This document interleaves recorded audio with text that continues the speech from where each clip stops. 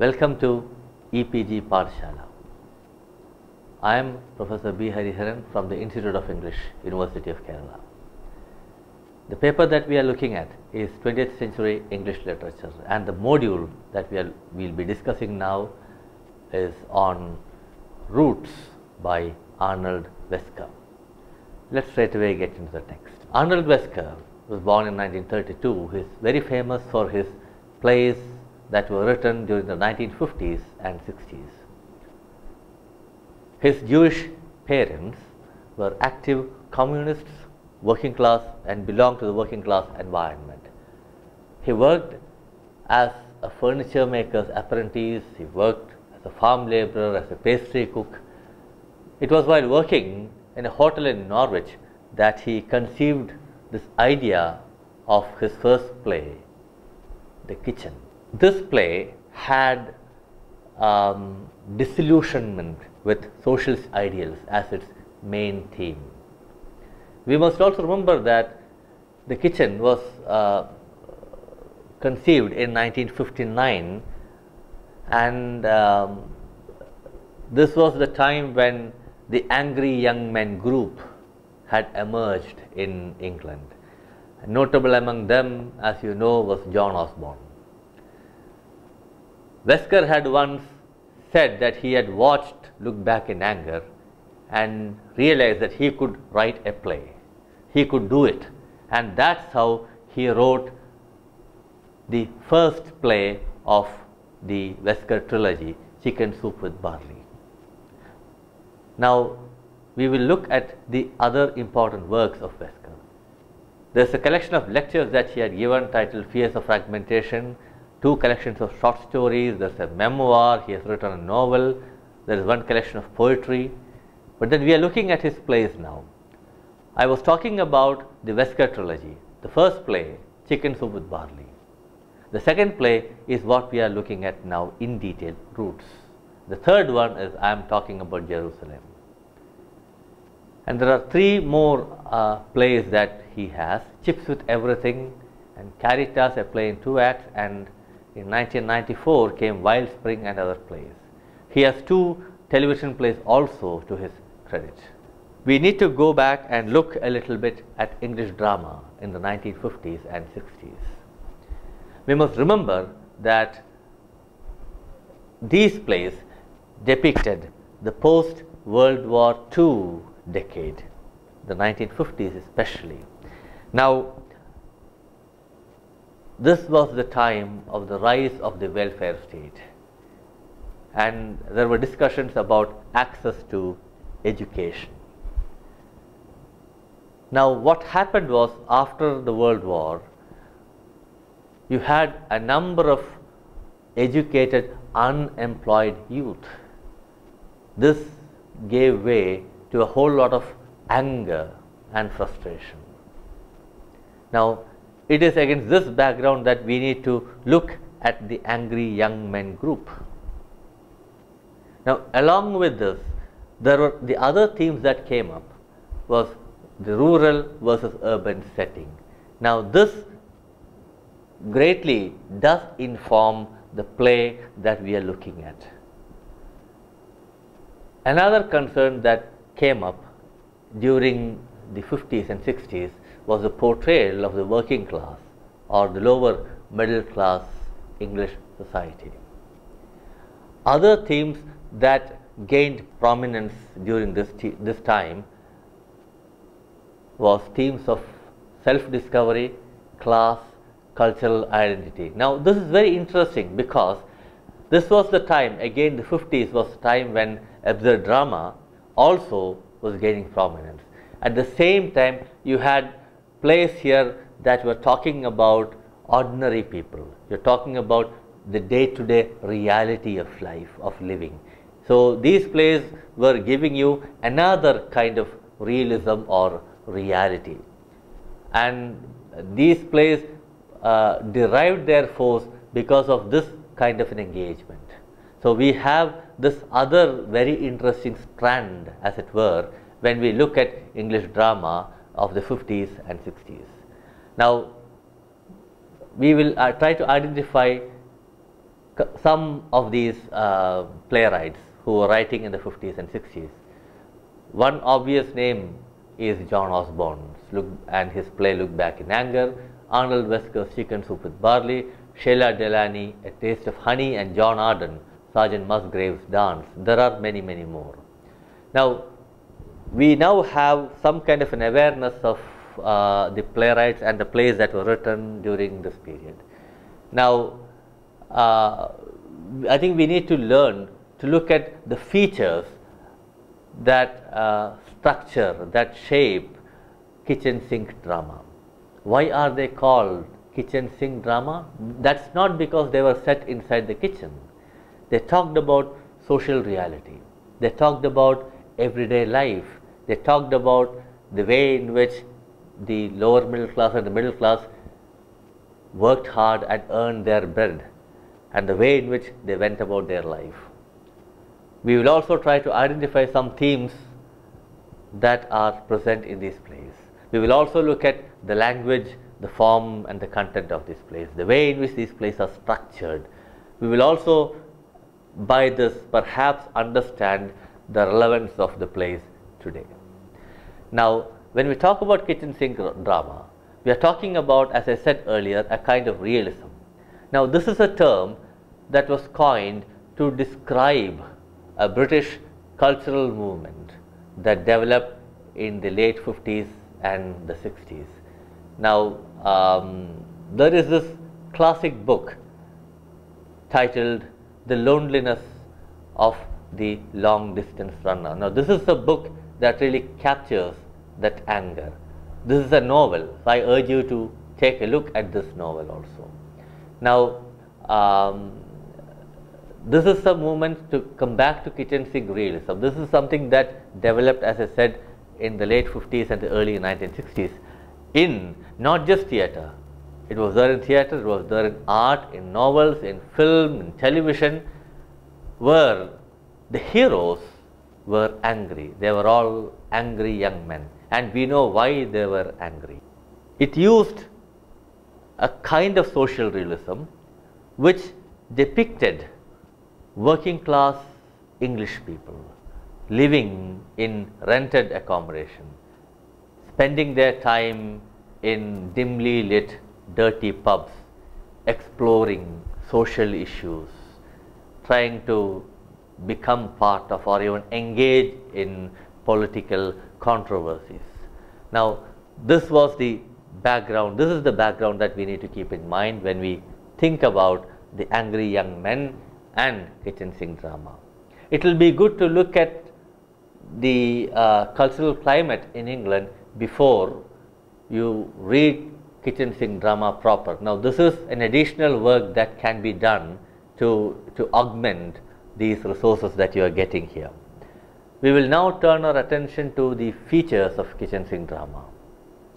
Now, these are very specific things which need to be elaborated as you read and become familiar with some of these plays and some of these writers. Now, these plays had roots, as it were, in socialism. They tried to convey a socialist message.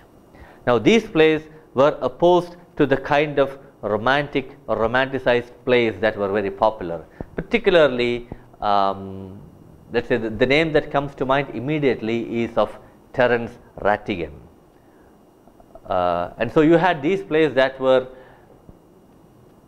very unlike those plays that were very popular, that were easily, perhaps at that point, digestible for the audience. The setting for these plays was always urban, and when you talk about urban, it was congested, very crowded. So you could feel the stifling atmosphere in which people lived. What about the rural people, rural lives? It was impoverished. There was poverty. So you had poverty, you had this not very comfortable living conditions, and then there was this failure of communication, a total failure of communication. This is something that you find happening a lot in much of post-World War literature. There is an abundance of black humor in these plays, and this is something that we also had seen, that we also would see when we read or watch absurd plays. Invariably in all these plays you would have educated but angry and frustrated youth. Frustration was something that emerged very powerfully, very strongly in these plays. The characters that you have, the working class characters who are present are all invariably very poor, and that also gives you the kind of background, the kind of setting, the kind of things that these plays would be trying to talk about.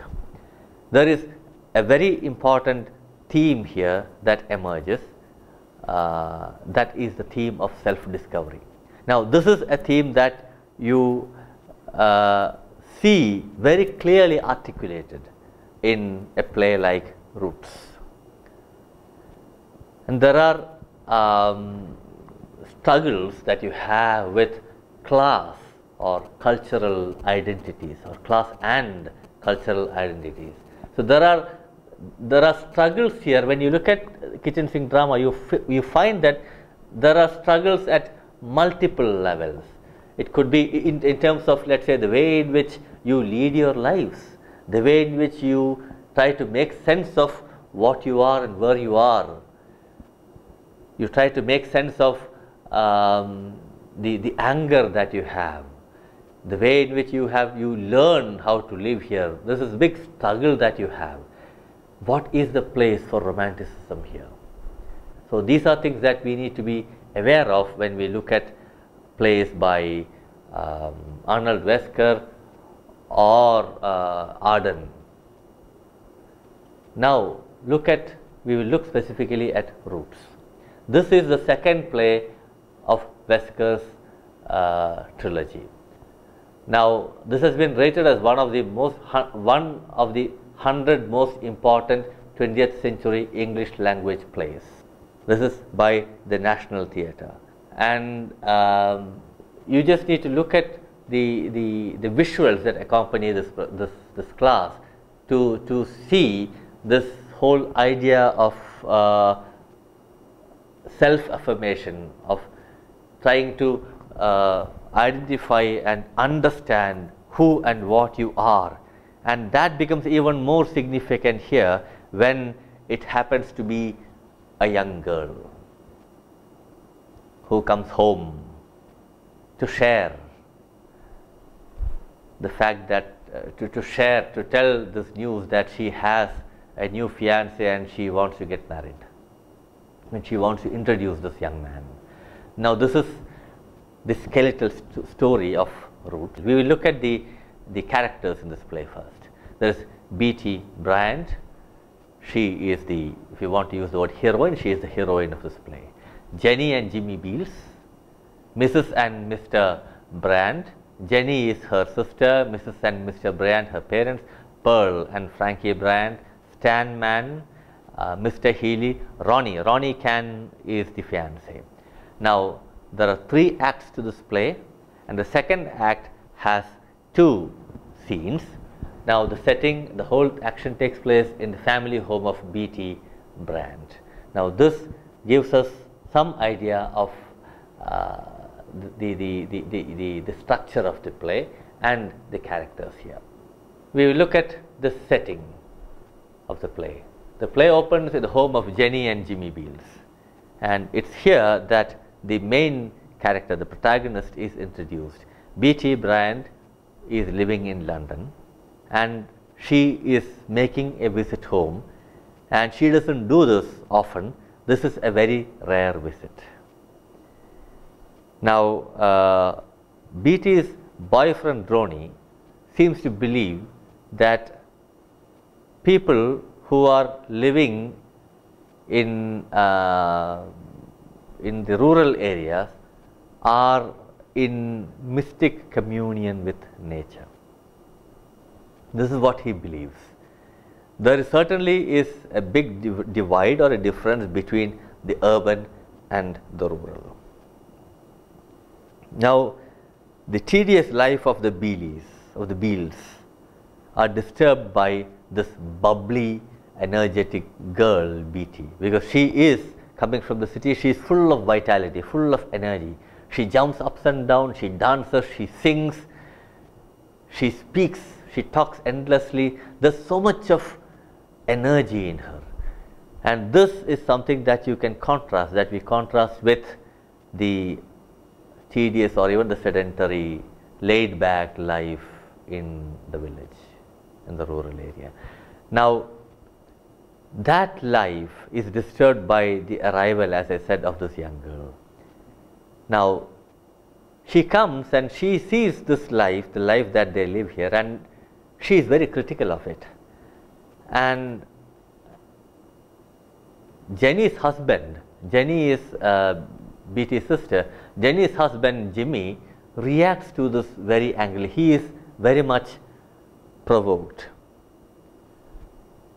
Now, BT somehow dotes on her boyfriend naturally, and then she is somehow carried away by his ideals, maybe perhaps without fully understanding what they are, and glibly kind of quotes him copiously.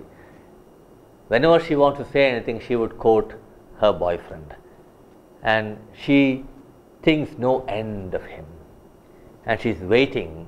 She really wants him to come and join her so that he will be introduced to her parents. So this is how the first act opens.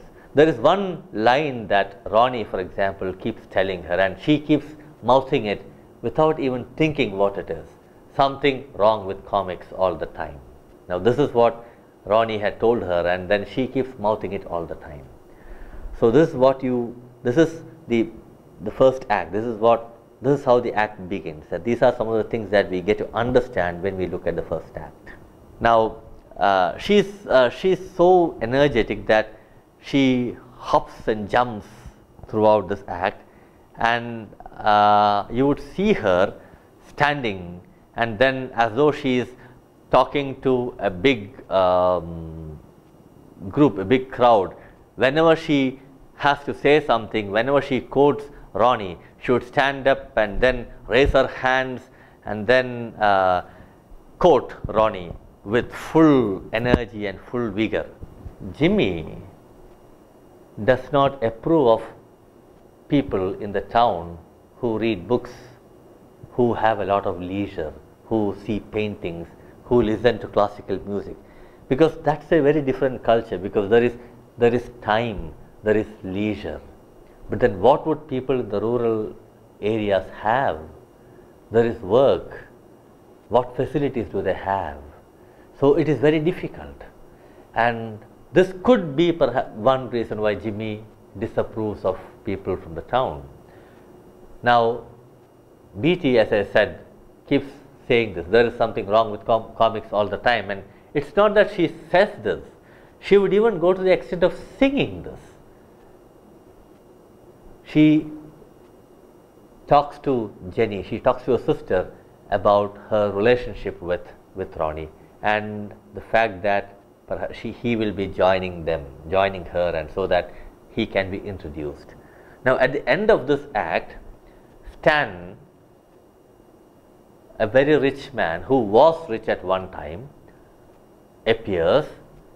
He is now poor, drunk. He is a tragicomic character, paralyzed by drunkenness, so he is a chronic alcoholic. So here is this man. He also stands for the way in which life is being led. Now, what we have here is a contrast between the life that Jenny leads and the life that BT wants to lead. Right? So there is this contrast between the characters of Jenny and BT in this play. Now, this is something that we get to see in the first act itself. Now, after this, the scene in the second act, in the first scene, The scene, the act opens in BT's parents' house. Now, this house, compared to the first one, has electricity. Jenny's house has no electricity. Now, this house is a little bit more modern in the sense that there is electricity. Now, this is very interesting because we need to keep this in mind. This is a play that was staged in the mid 50s. Now, we need to look at a place like India. When did houses started? When were houses getting electrified, as it were? So the situation is something, I'm not saying very similar, but the situation is something that merits a closer attention. Now, Daphne Bryant, Beatty's mother, is a rural housewife. She is frustrated. There's a lot of boredom, loneliness. She has a pet cat and she is fond of music. But then there is boredom. She talks with Stan Man while she is peeling potatoes. Now, her conversation with Stan tells you that she had a past which was happy, which she really enjoyed. It was a happy past. Now, that thing is captured in a statement like this: you do go up and down in your spirits. Now, her father, BT's father, Jack, is a mean and miserly person. He is worried about his job. The mother and daughter, Daphne and BT, are poles apart in their attitude and in their temperament. BT's parents are not at all interested in the life that their daughter is leading in London. London somehow did not interest them. Now, the action here is slow paced, but you have a vivid portrayal of the daily routine. You have water pails being filled and cakes being baked. So, the routine, everyday routine, is taken up here for elaboration, and you get to see this on stage if you ever happen to watch this play.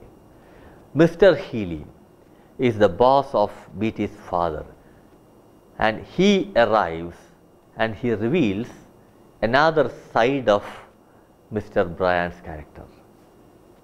He is not like this at home. In front of his boss, he is very respectful and submissive. Now, what it does is portray the relationship between the manager and the worker in the farming community. Now, there is a touching moment in this act, and that is the news that they receive of the tragic death of Stan Man. The first scene ends with Jack's vehement protests at BT baking a cake for Ronnie. Now, this is something that Jack somehow doesn't like, and she insists on baking this cake.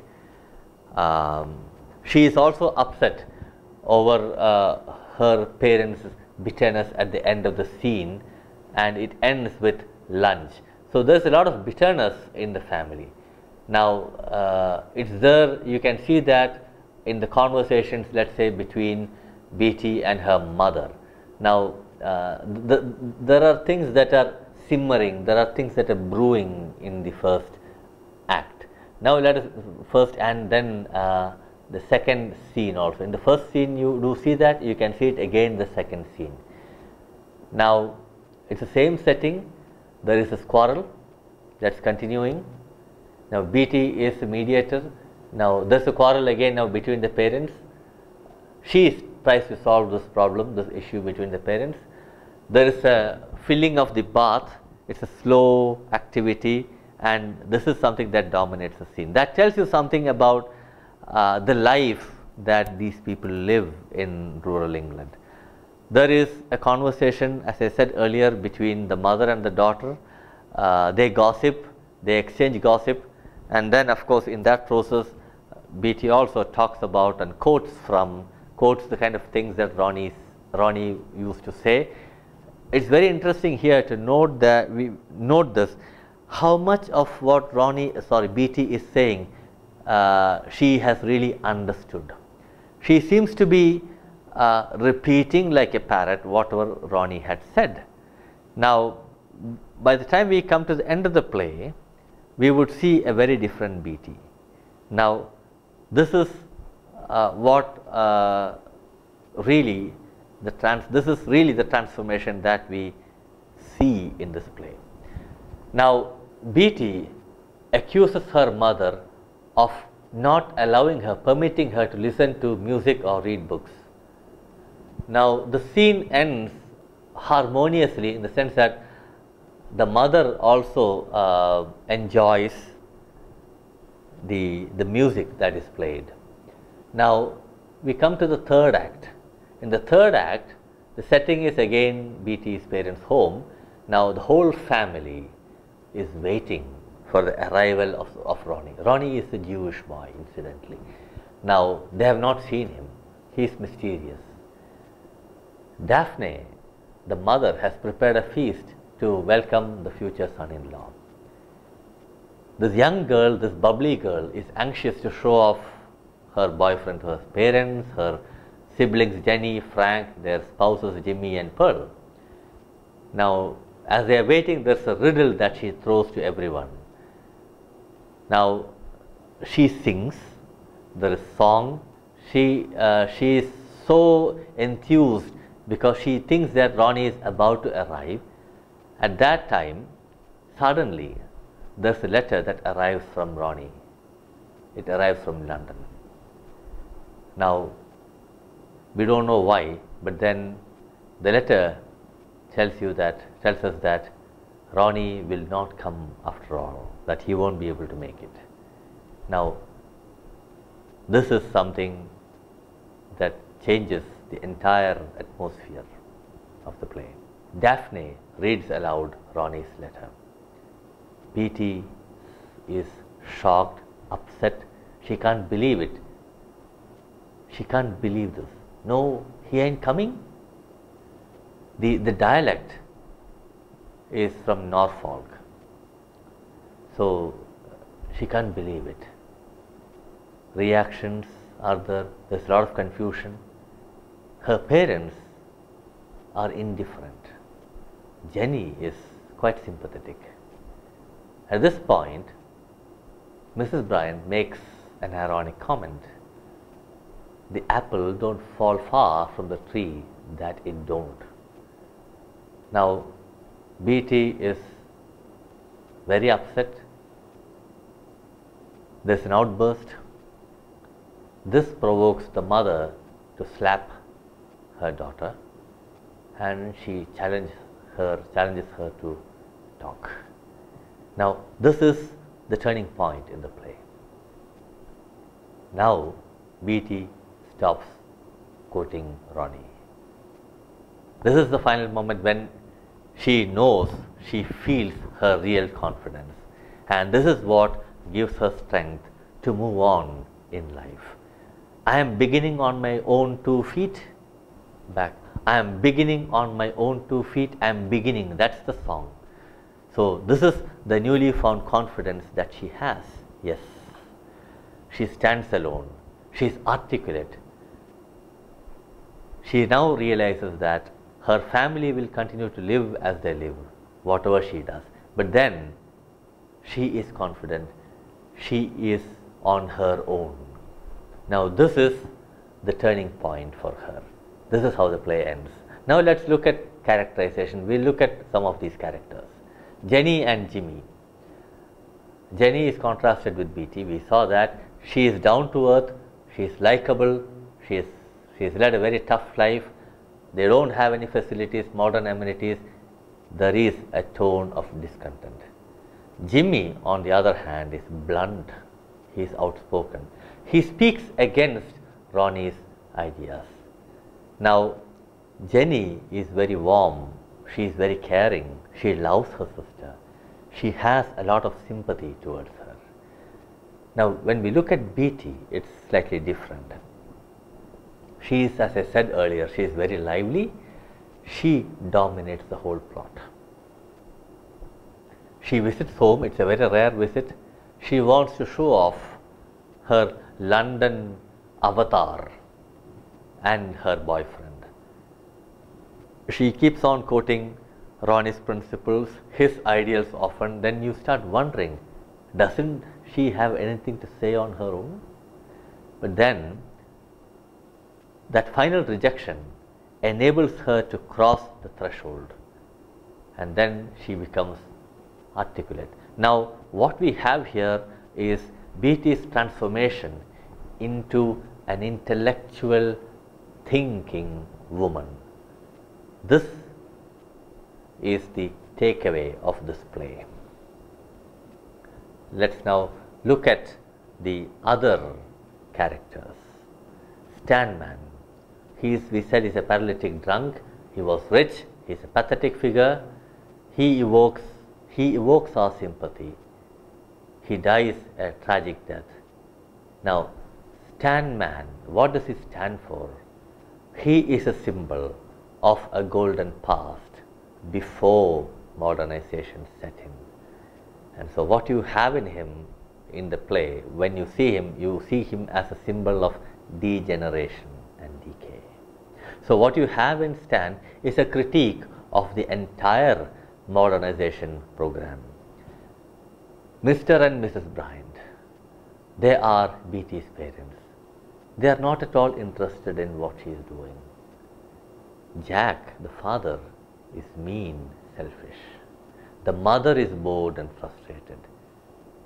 They don't care when Ronnie doesn't turn up.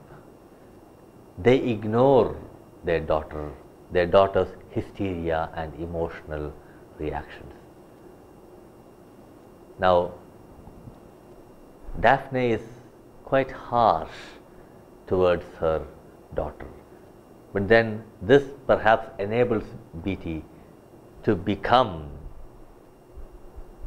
articulate, and she speaks. Now, let's try to sum up some of these major arguments that we have. The major theme of the play revolves around BT's growth into an articulate individual. The play also showcases this conflict between the rural world as having a very dull, sedentary environment and the urban world as something very, very stimulating. Now, Roots is, it has been said, an unparalleled achievement. It's a profoundly moving embodiment in imaginative terms of Weskers' generation's experience. Now, I think it is important that you look at this play. There are multiple possibilities to read this play. For instance, it might be very interesting to focus exclusively on BT, to look at the emerging or the emergent woman of the 50s. Now, it could be possible to come up with multiple readings of the play. Now, what I have been talking about now has not attempted to do that, but then I am just trying to throw open some of these possibilities for you to take up. But then for you to do this kind of a reading, you will have to go back, go to the text and read it, and then try to see how you can develop some of these arguments. All the best, and thank you.